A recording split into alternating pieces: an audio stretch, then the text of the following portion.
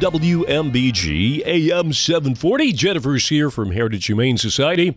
We're going to be chatting with her in just a couple of seconds here.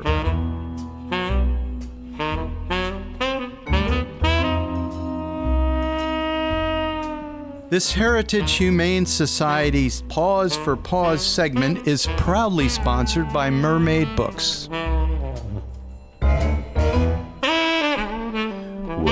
As our music winds down, you can hear the panting in the background. And Jennifer's here from Heritage Humane Society. Good morning, Jennifer. How you doing? Good morning. I'm doing well. How are you doing? Not too bad. And Nora has been on with us before, and Nora is back. And Nora and I are good buddies. Yes. I'm glad to see her back again. She was very happy. I think she immediately knew where we were. She naturally marked one of the bushes as her territory. So I think that's right. She was very happy to come back. She's been at the shelter for a while, so we wanted to bring her back because we're really hoping to get her adopted this week.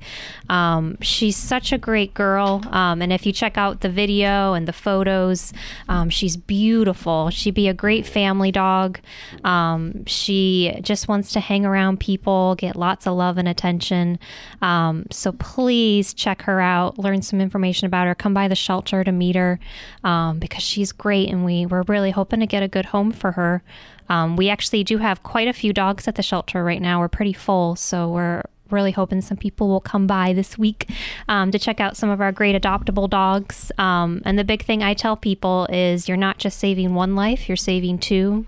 Because if you adopt a animal from the shelter, that means that there's room for another animal to be rescued.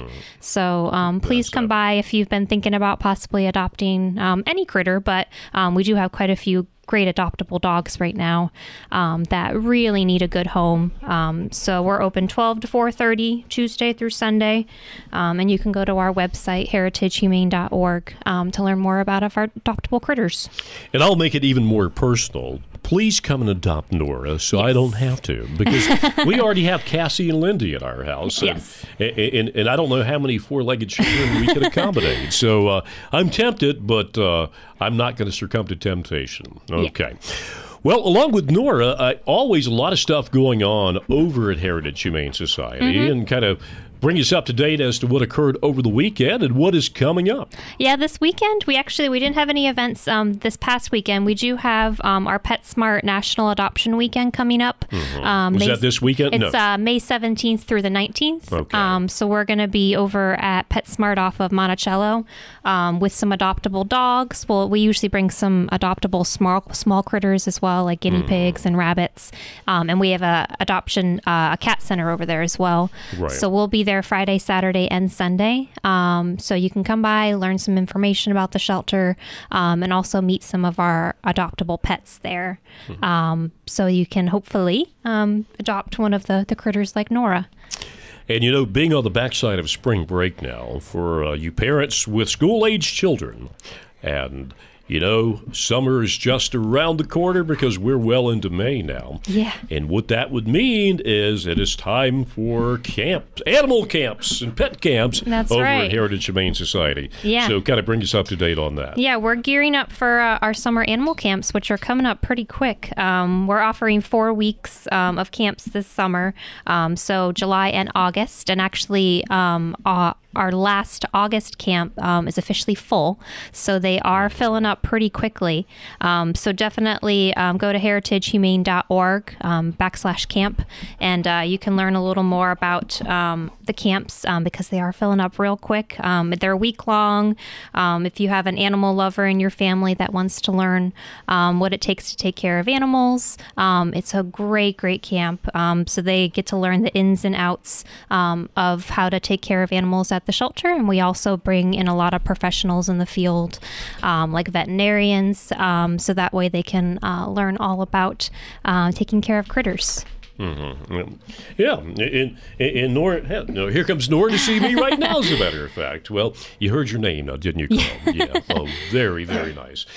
Well, it's I can't, at the risk of sounding patronizing, but I'm really not.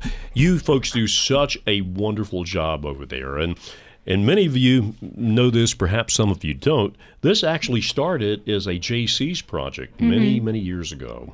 And just stop and, when I sit down and think about this, how many lives you've saved of God's four-legged creatures, it's astounding. Yeah, and the city of Williamsburg, the community is amazing. We definitely couldn't do all we do without the support we have. So we're very fortunate. It was 1,393 lives we saved last year. Absolutely. And we're just hoping to do more this year. And what I love about the people in the Historic Triangle, being in the city of Williamsburg, James City County, York County, and New Kent County, actually it's more than that, they come running whenever there's a need. Yeah, which all is of a sudden, amazing. If you come on the air and say, hey, we're running low on this or pet food or whatever, it's like the sky opens up and you've never seen so many blankets and pet food and it's all that so stuff in your heartwarming. life. Yeah, a couple months ago, we put on our Facebook page that we needed puppy formula, and we got about 20 boxes from Amazon 2 days afterwards. It's so heartwarming to see how community helps out all the critters that need the help. So we're always very appreciative. Well, Jennifer, thank you for being here, and we've got more of the good stuff coming up 22 minutes after 9 o'clock. Mermaid Books is proud to have sponsored this Pause for Pause segment. Mermaid Books, used and rare books, antiques, vintage postcards, classic fiction, children's books, and of course, books about all creatures great and small.